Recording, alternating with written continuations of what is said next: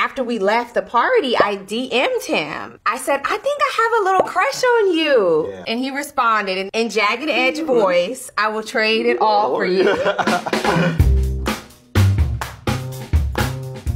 My name is Anthony Jeanie. My name is Jeanie. We met at a club/lounge back in 2018. Yeah. I was working in the wine and spirits industry at the time.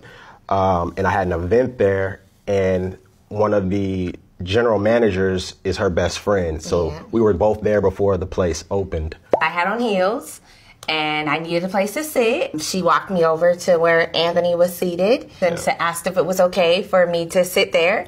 And he said yes. And we much obliged. Yeah.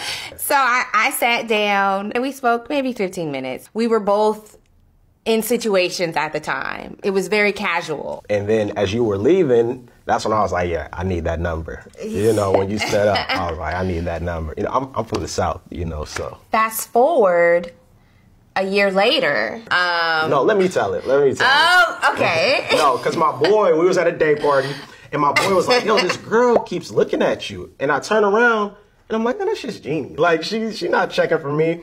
And then you were, apparently. You know? I was definitely checking for you. You were. I was in a different place. Same. I was in a different place emotionally. I wasn't in a relationship. I had a different set of eyes. So when I saw him, I was like, he's kind of fine, you know? And after we left the party, I DM'd him. I said, I think I have a little crush on you. Yeah, you said that.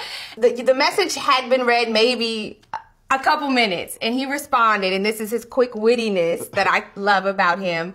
In jagged edge voice, I will trade it all for you. And the next day, we had our first date. So we started dating end of August, and we were married October next year. Of the following year. Yeah. And the rest is history. Yeah.